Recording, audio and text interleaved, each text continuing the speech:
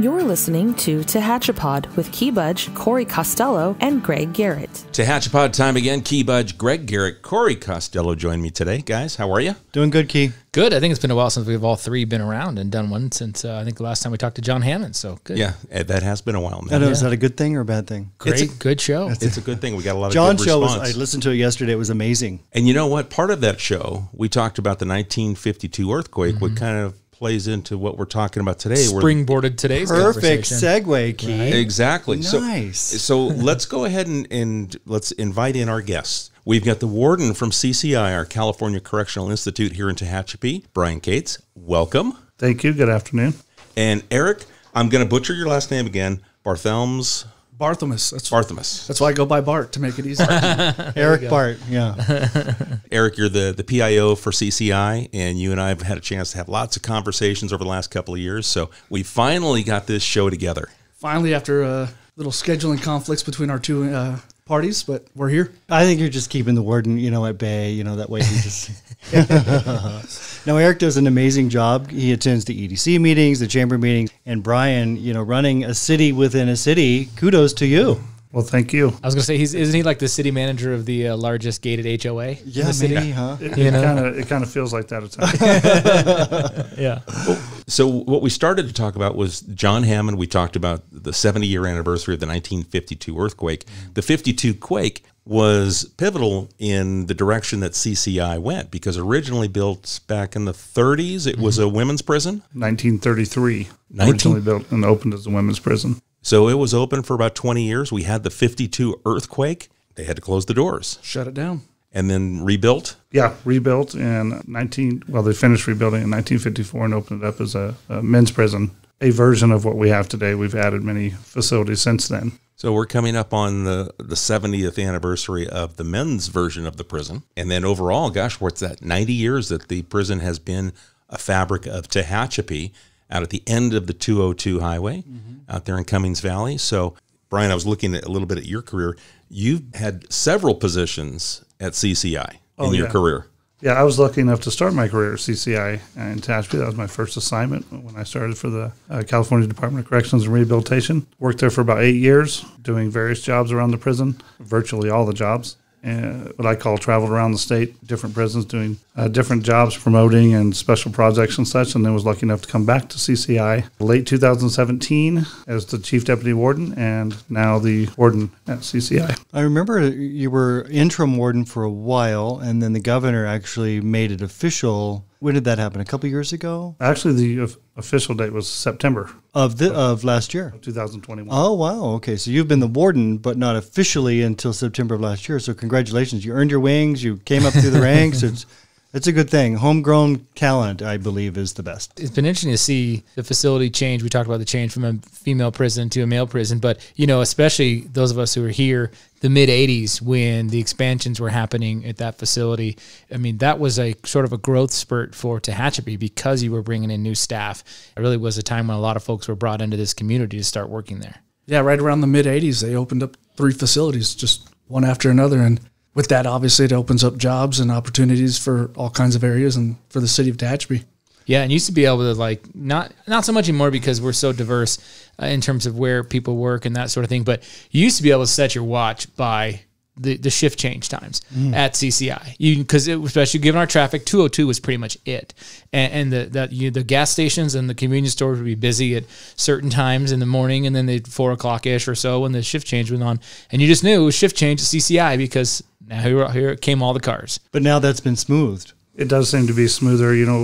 When I started CCI, we had 2 distinct shift times. Yeah. Right. And now we've consolidated that to one shift time. The city seems very able to handle it. Didn't cause a lot of big problems. Yeah, so we did discuss that with you all. I remember that. Yeah, we didn't want to have too big an impact. Yeah. But it's smooth for me as a resident out there on that west end. That I used to see it, and you'd get either part of the ant trail of cars coming or going, and now I can't even tell when the shift change is. So it's been nice as a resident because it's running smoothly. Well, CCI is a beautiful part of the fabric of Tehachapi. Let's talk about the city within the city, the economic impact. What's going on out there? You're not just a facility full of correctional officers and prisoners, right? You have professionals. You have a lot of money that's coming and going, and administration, doctors, dentists, teachers, all of those sorts of things. We have, and when you say a city within a city, you are absolutely correct. We have everything we need to be self-sufficient for some period of time, and every position you can imagine to make that happen, with obviously a heavy custody, police presence, if you will, for our incarcerated folks that are there. But we have positions for all manner of trades, from carpentry, plumbing, electrician. We have doctors, nurses, CNAs, LVNs, psychiatrists, psychologists, social workers. We have loads of clerical staff and analysts and freshwater operators, wastewater operators. I mean, it goes. This is probably, Tehachapi is probably the only city in Kern that has 2 city managers. You and I. I think yours is a little larger city, but you may be on to something. When people misbehave in this city, you can't just lock them down. Yeah, we can't. And I guess you don't have retail, so I got something up. They have a commissary for the inmates. Oh, right? that's true. We have a little. Do you tax them? We need to get tax revenue on that. Yeah. Now, your operating budget, we were at a meeting at the Economic Development Council, and that number was staggering to me. It was in that $200 million annual? Yeah, 200 million. Right around $200 million. Wow. I mean, that's a lot of money that this prison, I mean, you get multiple prisons, but that's a lot of money that you have to manage. Yes, and that money it represents a lot of staff and inmates, about 3,200 inmates and somewhere in the neighborhood of 1,540 staff members to help keep that facility running and bring those rehabilitative programs to the inmate population and towards the end, as the inmates get out of prison, to the community, right? That's where the rehabilitative properties really come in. Mm-hmm. Well, let's talk a little bit about those rehabilitative programs, because I know, Eric, you and I have talked about some of those. Some of those are give back to the community involvement, and is that to give the prisoners a sense of community or giving back in the way that they can? So the charitable giving happens through food sales. And just like people on the streets, the inmates that we have incarcerated, they have accounts as well. They have accounting budgets, and at least twice a year, each facility has the opportunity to have a food sale, and we'll link up with a local entity, Red House Barbecue, Conan's, the pizza places, anywhere, and we will provide a menu to the inmate population. They will be able to purchase whatever we set as the max amount, maybe $150 to spend, and they'll spend that money, purchase the food, but then a percentage will get taken of that and go towards a charitable giving around here. And usually the inmate population will decide who they want to give that money to. So we've given to plenty of charities around the area, $25,000 last year alone. We've already done $5,000 earlier in our last charitable giving. So it's just a constant effort, and the inmates do start taking ownership of things that they're doing around here.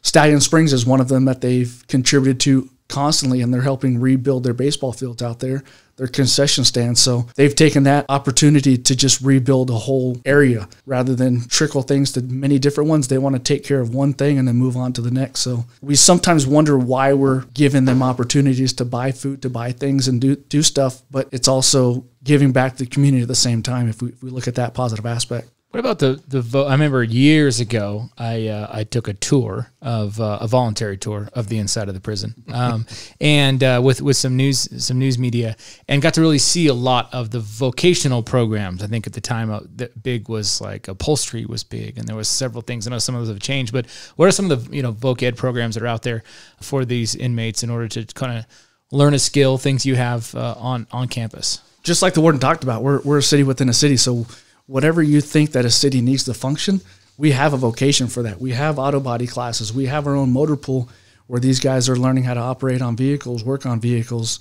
They're actually obtaining certificates. So when they get out, if they get out, these guys are actually able to take the certification and get an actual auto mechanic's job. So that certification gives them a foot up. And by providing certifications such as auto body, they're able to get jobs that make meaningful money. So when they make the meaningful money, they're not relying on the quick money that got them in there in the first place. So you're not just Department of Corrections any longer. You're Department of Corrections and Rehabilitation, because if you parole somebody and you just put them on the street with no skills, they might end up back in the system. And what you're doing is a positive, right? You're giving them something that they can work towards when they are released. They can go back to their hometown, hopefully, and get a job. Absolutely. Right? The entire goal is to make them productive members of society to the extent that they can be. The department has come a long way from when I first started, reducing that recidivism rate, which is the rate in which they return to prison. And a big piece of that is giving them some constructive and meaningful tools to utilize when they get out and be able to provide for their families and their loved ones. And then when you're sitting in prison, you want something to do.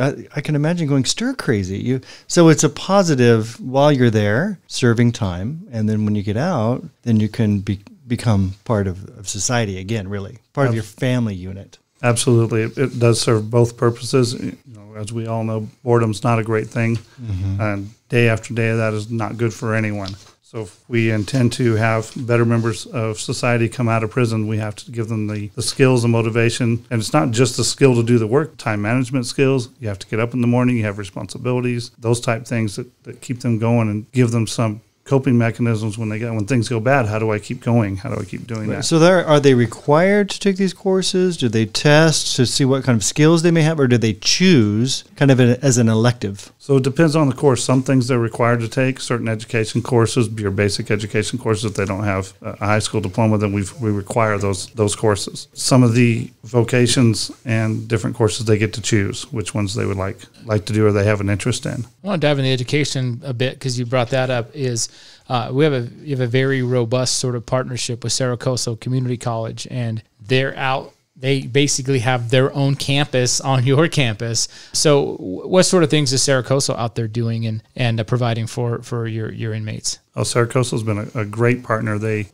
provide education, normally it's evening education for associate's degrees, we have a couple of bachelor's degree graduates, and I believe we have the highest or among the highest graduation rate in the state of California with Saracoso. CCI does. CCI does, yeah. Kudos. Yeah. Good job. We have the largest face-to-face college in the state.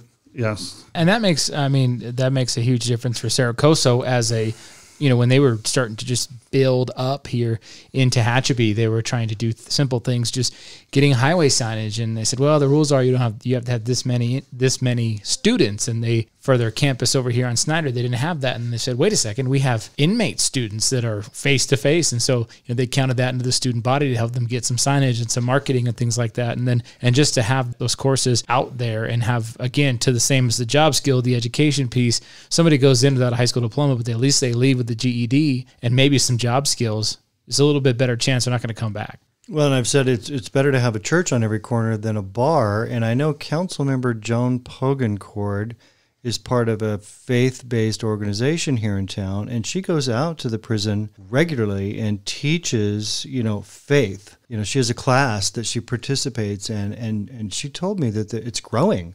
So inmates choose, they can kind of go to church, if you will. Oh, absolutely. And yes. I think that's super important, right? Family units, God, all that really matters these days. You need to have your priorities straight. Yeah, those social connections, be it church, family, both. We encourage volunteers. We have self-help groups and such that we also offer some employment for if anyone's interested in that down the road.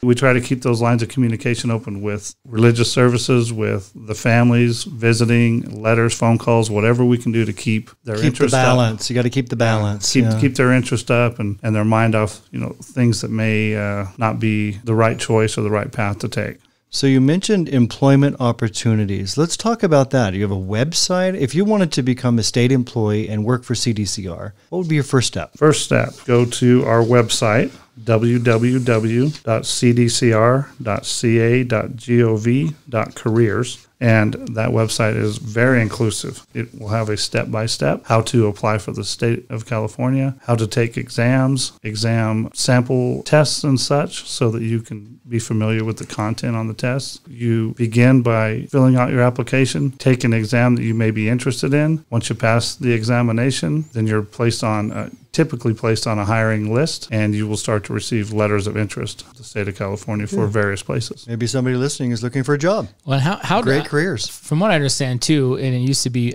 very difficult to sort of get a post in Tehachapi because it was such a desirable facility for folks to work at, because the institutions are spread all over the state. and some places where it's extremely hot out in the desert, and then places on the coast which are probably nice, but it's very expensive to live there. So what is the sort of, is that still like that today? Is this a very desirable post for people to come work at? Tehachapi does appear to be, to remain a desirable place to work within the Department of Corrections. We do have some staff shortages, but not nearly to the extent that other institutions do. So we're lucky to have, many of our employees work and live in the community where they work. So that's great for us and great for Tehachapi. We have folks transferring in pretty regularly. People still like to come to Tehachapi. We get pretty regular requests from new employees that go either to the academy or come from various places around the state. Sometimes I'm surprised at how far people come because they want to move to Tehachapi. How many institutions are there in the state of California? You know that at the top of your head? 33. 33. There you go. Okay, He could be lying, and we just be like, yeah, it sounds right. Somebody out there will do a fact check. I'm sure of it. Yeah. Well, you brought up the employment numbers, and actually Eric and I are working on this recently, trying to figure out how many live in this zip code and how many come from without. I think it was about 40% live in the zip code, and then about 60% commute in. But you think about that in terms of the economy. You've got 40% live here, shop here, and then work here, and then you've got the 60% that are coming in, but in the meantime, they're buying fuel. They're sometimes picking up groceries on the way home if they're going back to Lancaster or Bakersfield. So there really is that employment base of 1,500 has a big impact economically because they're living here, or if they're not living here, they're still coming in here and spending money. Sure, yeah. They're buying their fuel, buying their snacks for work and things that they need come out for lunch. Some end up when it snows staying in the hotels. It happens things too. like that. We also have we have been working on it's not official, but what we call our Central Valley, or not Central Valley, but our Central California Training Center, where we hold training classes, statewide training classes, and so we bring people from all over the state into CCI for large scale trainings on one of our facilities out there. Yeah, using the old level 1 yard that was recently shuttered for inmate population. But what got you with what does that kind of opportunity provide, and what kind of came up? How'd that idea come about to use this closed facility for a training ground? We wanted to do something with it's the oldest facility there. We wanted to do something with it. Our training staff are phenomenal. They're heavily involved up and down the state with training. And when they threw the idea around and kind of pitched it to some of the statewide trainers, they loved it because it's a real world application. They can come to a place that has pretty temperate weather and utilize actual prison grounds for their training, which they seem to really like. That usually brings in 80 to 125 people into Tehachapi for a week at a time, staying in the hotels, eating at the restaurants, and completing their training at CCI, which the participants seem to like as well. And you're able to take advantage of that facility while it was still in good, working order for the most part. I mean, because these things have happened. There's been closures across the state here and there, but you let it go, and then all of a sudden, you can't. It's not safe to really necessarily be in. So, kudos to you guys for actually jumping on that right away while the facility was still sort of operational. Yeah, we really.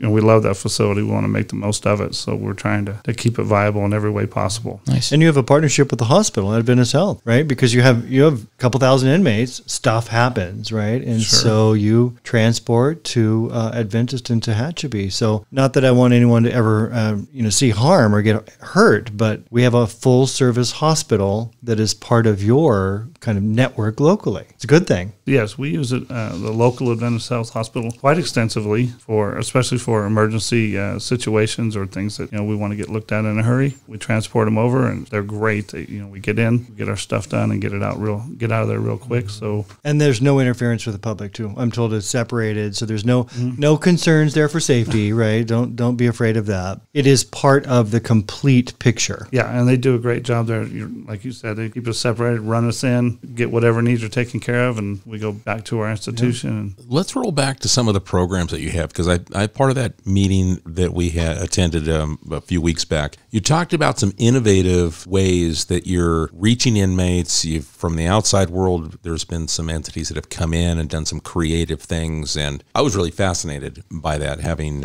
worked in law enforcement and working in secured facilities, and just to see what was being done, I thought was very creative. We've worked hard to try to change the way way prison per se looks and what kind of things we can do in prison. I'll let Bart talk a little bit about some of the programs that we brought in and the people we brought in to help bring things together, bring folks together, and just make prison look a little and feel a little different for at least for a time. Not like an old Johnny Cash movie, you know. It's Prison music video. Yeah, right. It's just one of those things like the warden was saying. The population just doesn't know about prison. All they know is what they've seen on Prison Break, what they've seen on Lockup, and it's just this big scary entity that nobody knows about. So we've been great about welcoming in these groups, welcoming in these documentaries, welcoming JR, who's a French photographer.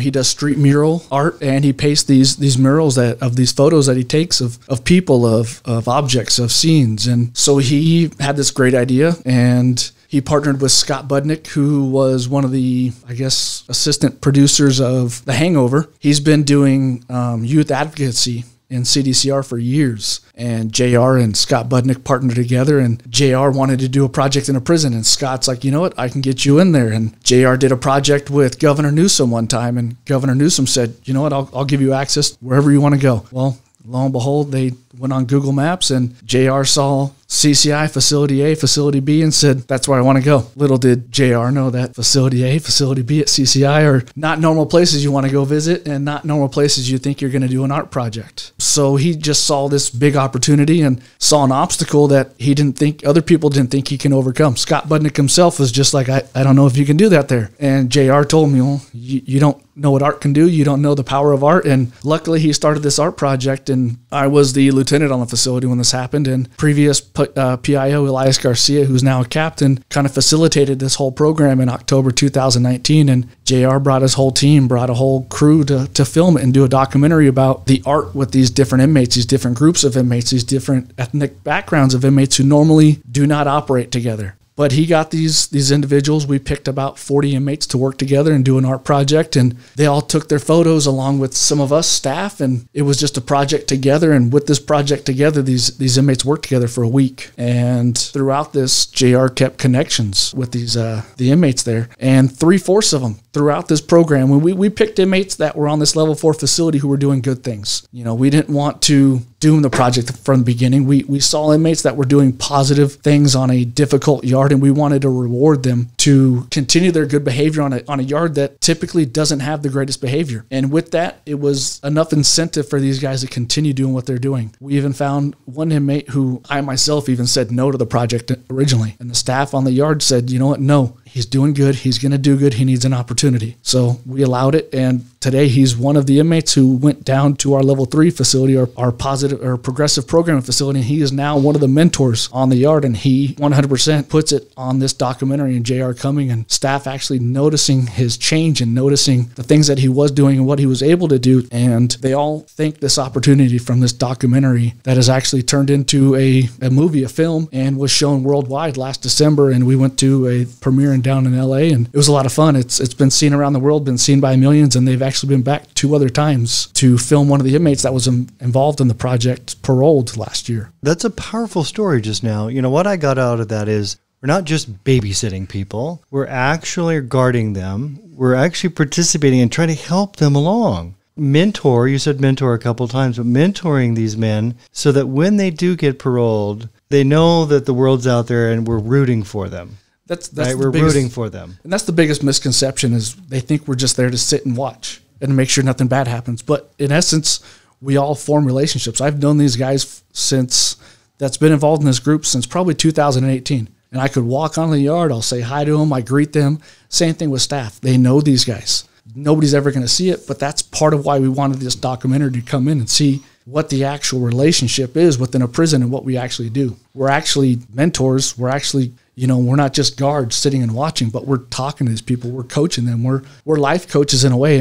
And as much as people don't always want to come out and say, hey, you know, just because of the misconception of big, tough guard, it's honestly, it's the greatest accomplishment that we have within our jobs, is making sure these guys go. And when we watch them leave, we tell them, I don't want to see you come back. And we mean it. We don't mean it in a mean way or a bad way. Like, we legitimately do not want to see them come back. And the JR projects were the I guess it's paper mache technically. He did the photos, probably the most famous one is the aerial he took of the yard, which he imposed that photo on the yard, on the concrete of inmates and staff kind of looking up.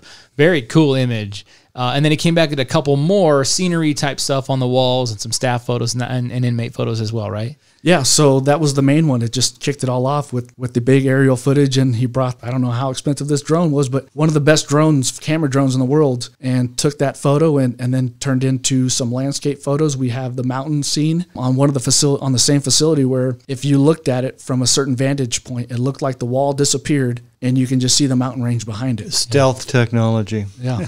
Make no mistake, these guys are in prison because of a crime. I mean, they committed, in some cases, a very serious crime. But if they are paroled, we want them to live a better life.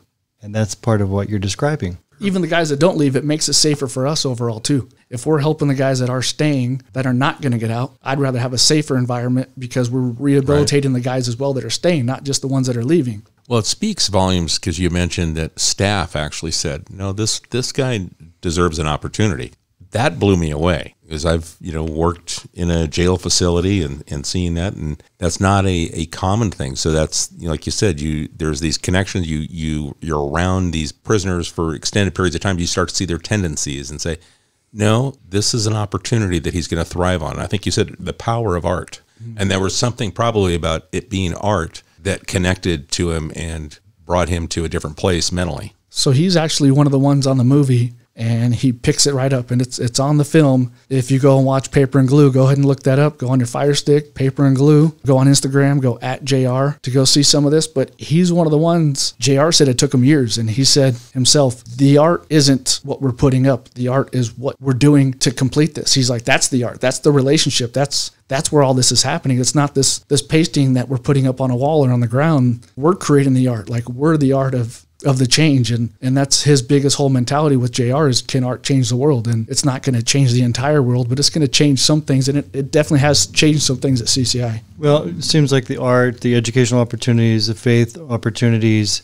you're making lemonade out of lemons, right? You are the recipient of Sacramento's rules, the recipient of the voters' will. Different things we're changing. The dynamics of prisons and people being locked up are changing, but you're able to spin it in a way that it's a positive for the employees and for the inmates. Absolutely. We constantly work towards the goal of having a safer place to live and work for the employees that are there 8 hours a day, 16 hours a day, and the inmates who live there. In addition, our service to the public is safety, and the more rehabilitated inmates that we release, the safer it is for the public. Sure. Yeah, it's a part of the overall public safety goals that we all have as government entities, and yours is a part of that rehabilitation, that R that get added. I'm so used to it being CDC, and then several years ago, the R at the end was added, and that was the rehabilitation. That's something that you guys are talking about right here. That's a key ingredient in this entire, with what you're doing. And I'm kind of curious, since JR picked Tehachapi, could have gone anywhere he wanted to, pick Tehachapi. What's the feedback been with the other institutions within the prison system? I bet you guys have heard a little something back, whether it's other wardens or other PIOs that have said, hey, I can't believe that you guys were able to do this, or what's the feedback? When you go to the warden conference, is there such thing? There is. We have warden conferences a couple times a year. Okay. And I get everything from, that is a really large project to take on for an institution, especially on a level 4 facility. How did you get that done? And largely, I tell them, I gave them access, I made it safe, and I let it happen because it can be done. You get lots of different questions, but that seems to be the most common. Pretty big project for an institution to bring in, a lot of people and parts and pieces to bring in. How did that work out? And it actually worked out much smoother than one might anticipate. Because you could easily just say, I'm good, right? And then roll with it. But you took on extra responsibility, extra work, extra return. Sure. at the end of the day. Extra attention, right? Yeah. A lot of people did a lot of work to move that many non-prison employees in and out and around, and flying drones. Aircraft typically don't fly around prisons. Drones are specifically not allowed in prisons. So we did a lot of things to just to control the environment so that we could do some of the things that aren't normally done because inside I wouldn't prison. expect prisons. You don't want to be on the front page, right? You want to just be over here doing your thing, and as long as you don't make the front page, you're doing your job well. That is a pretty common thought, yes. But then you took on extra responsibility. You went on a limb and said, you know what, let's do something that's going to benefit. Because you didn't have to do it. Well, I think that's the new thing about CCI is we want to be on the front page. Just like and the training wanna be too, out there. right? You want to bring people that are employed by CDCR to Tehachapi to train them, to encourage them to, be safer and know more about their job and, kind of expand their horizons, if you will. Absolutely. We want CCI to be an important prison to the city, to the state, to everyone involved. That's what we're doing in the city of Tehachapi. We try very hard to be the best city in Kern County. So why not have the best prison? Why not? Yeah, there you go. Yeah, way to put it. It really, too, it seems like with some of the changes in how the operations are statewide, there was a lot of integration in the past with whether it was inmates in the community doing work projects, what it would be. I know that stuff's kind of changed at the state level. So I think now there maybe is a little less engagement with the public than they had with the inmates in the past. I mean, heck, until probably 15 years ago, the exit for Tehachapi said correctional institution on it. The word Tehachapi wasn't even on the 202 sign. It just said correctional institution. That was it. So there's been a little more, or there was a little more integration in the past. But so now it seems like you guys kind of have to do that, sort of put yourselves out a little bit to let people know, hey, we're still doing a lot of stuff. We might not be in the community picking up trash or doing weed control like we used to, but we're still out. We're still here doing good work. Sure, we want to let folks know that we're still here. We're still part of the community. We've been in Tehachapi for almost 100 years. We want to be good partners and helpful to the community of Tehachapi. I think this is one of those professions in terms of just whether it be a CEO or whether it be somebody working in the facility, another role. For Tehachapi, it's one of those professions where there's no way you don't know somebody who either works the facility or knows somebody who has a family member that works the facility. I mean, it's one of those really, everybody's got a connection to this facility because of somebody they know who works there. Well, yeah, look at the population of the city and then look how many we employ here. It's inevitable. Yeah, absolutely. We've talked about a lot of different things, and I think we'd love to have you come back on. Hopefully when we're all done here, this will be a good experience, and we'll be able to have a part two and maybe talk about new projects that are coming. Before we wrap things up, I want to ask you, is there anything that we didn't touch on that you think would be important to share to the community to give them a better understanding of CCI?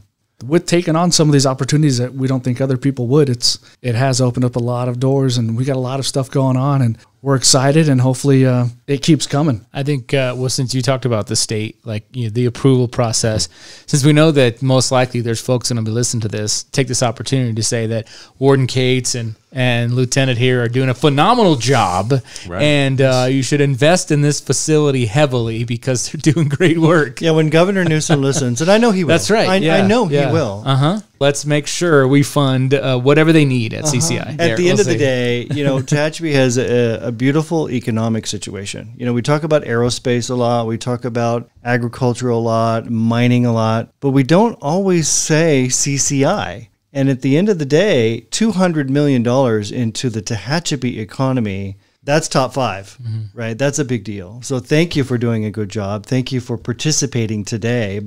And thank you for keeping, your employees safe, the inmates safe, and being part of, a great economic engine that we have here in the greater Tehachapi area. Thank you so much for having us on. For sure. Yeah, it was a blast. We'll be back. Yeah, let's do it again. All right. See, we'll hold them to it. We'll be back. So, guys, in closing, anything else that you wanted to touch on? I mean, it's been good. I think the numbers, again, that $200 million, that's a part of our local economy, thanks to what goes on behind the walls of CCI as you guys are able to do things and interact with our charities, interact with local businesses where you can. It's a big deal. Any support that we can at least recognize and, acknowledge that work and whether it's the creative, rehabilitative programs that you guys are doing to make sure that when people get out of prison, that they're more positive and have the ability to interact in our society. I think that's things that we need to acknowledge. All right, folks, if there's anything that you would like us to talk about, or maybe it's questions for Eric or Brian and what goes on at CCI that we didn't touch on, send those to media@TehachapiCityHall.com. We're going to invite them to come back here in the future, talk about additional programs that are going on at CCI. So again, media@TehachapiCityHall.com for your feedback. We appreciate your time, and we'll catch you again soon. Tehachapod is a conversation about Tehachapi designed for the people who live here or who would like to know more about this mountaintop community. If you have a question you would like answered, email media@TehachapiCityHall.com. We will try to answer it on a future episode of Tehachapod.